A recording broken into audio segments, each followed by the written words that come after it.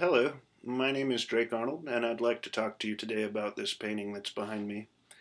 It's titled Bodhisattva, and it is 2 feet by 4 feet, spray paint, acrylic, and ink on a stretched canvas.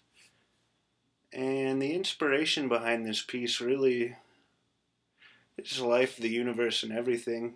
Um, I've just been working on trying to become a better person over the past few years.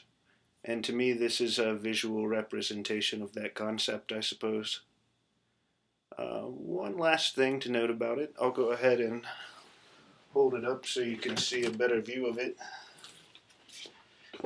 It also is glow in the dark as well. So let me see if I can demonstrate that for you real quick.